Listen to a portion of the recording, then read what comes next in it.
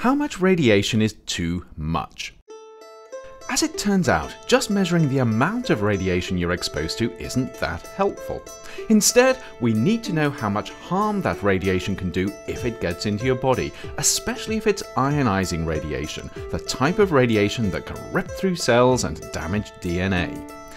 This takes more than just listening to the clicks on a radiation counter though, and in fact, just knowing there's radiation around you isn't that helpful in working out how risky it is. Instead, it means understanding how different sources and types of radiation cause biological damage, and this is where Sieverts come in. Sieverts are a measure of the potential biological impact of exposure to ionizing radiation, and in particular, how exposure might lead to health problems by damaging your DNA. They help us understand, for instance, how much exposure to radiation might increase the chances of developing cancer, or how it might affect any children you have after being exposed. To do this, Sieverts combine three different aspects of ionizing radiation. First, there's the amount of energy that the radiation's capable of dumping into your body, and this changes with different sources and different situations. If you're having a dental X-ray, for instance, this would be the amount of energy the X-rays deposit in the tissues around your mouth and your head. Then there's the type of radiation. Boulder-like alpha particles, for instance, can do far more damage as they rip through your cells than X-rays or gamma rays. And finally, there's which parts of your body are being exposed.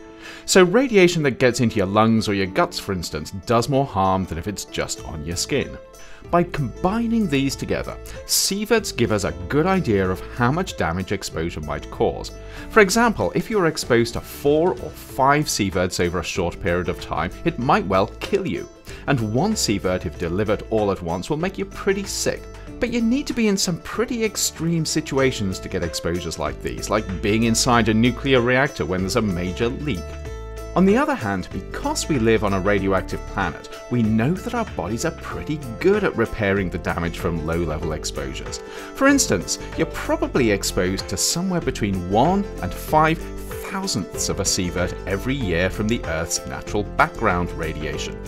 A dental X-ray will expose you to something like 10 millionths of a Sievert. And if you live within 50 miles of a safely functioning nuclear power plant, you can expect to be exposed to a minuscule 90 billionths of a Sievert, which coincidentally is less than if you were living the same distance from a coal-fired power plant. This doesn't mean we can afford to become complacent about radiation though, and the International Commission on Radiological Protection recommends not exceeding background radiation levels by more than 1,000th of a Sievert per year. But at least Sieverts help us weigh up the pros and cons of radiation exposure, and they allow us to differentiate between exposures that are probably okay and those that are not.